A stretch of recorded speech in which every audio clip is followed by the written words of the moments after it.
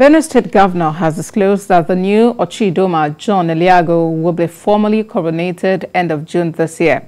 Governor Samuel Ortom disclosed this at the temporary palace of the paramount ruler in Otukpo after inspecting the ongoing reconstruction of the traditional ruler's palace, where he also met with other traditional rulers. Och'Idoma reports. This visit to Otukpo Local Government Council of Benue State is to inspect the ongoing construction of the Och'Idoma Palace.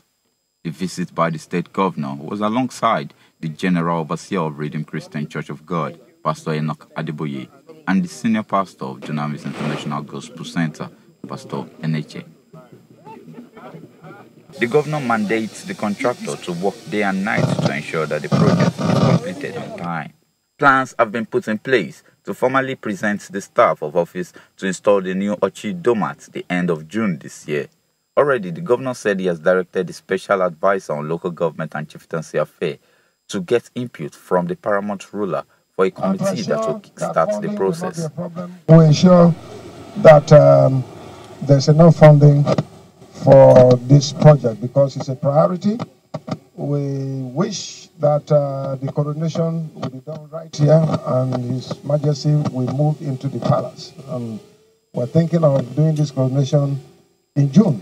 And I want the contractor to put in more effort and work round the clock. Pastor Adeboye, who is also in Otukpo for a crusade, also praised and anointed the ground where the chapel will be constructed in the palace. Och'Idoma, TVC News, Otukpo.